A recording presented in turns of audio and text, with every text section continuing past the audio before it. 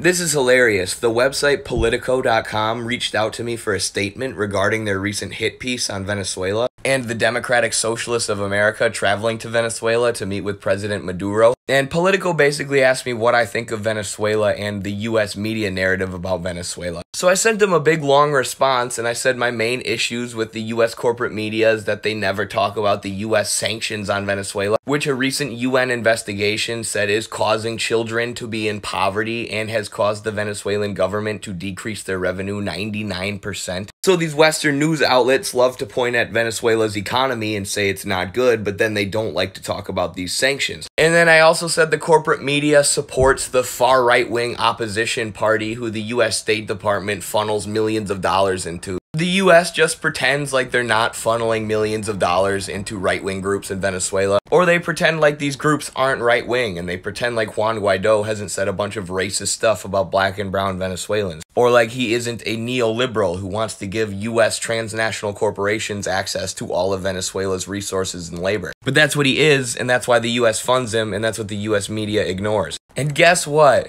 That's what this article from Politico ignores. They cut out my entire statement. That's right. They cut out everything. I guess they didn't want people having a nuanced perspective on Venezuela. Imagine that. But that's alright. Midwestern Marks will be publishing my statement on its own. Because somebody needs to respond to this absolute garbage. They literally did everything that I said they were going to do. I predicted the whole article. They trashed the Venezuelan economy while ignoring the role of sanctions, failing to mention the UN investigation, even though I sent them a link. And they also claim that Juan Guaido isn't far right. Like, that's just a lie. You're just liars. And it's just funny because this is exactly what I said y'all were gonna do at Politico. You were gonna back the US's preferred neoliberal coup candidate and then ignore the US's economic warfare efforts towards Venezuela, keeping Americans in the dark in an information bubble where we can't know anything nuanced about the politics outside of our country and where we look at all of the US's enemies as comic book villains. That's what you do, Politico, because you're neoliberal propaganda that should be thrown in a black hole filled with garbage and never seen again. But thank you for asking me for my statement. Be sure to go comment on Politico's article and let them know what you think of it. And let them know if they should have published my statement.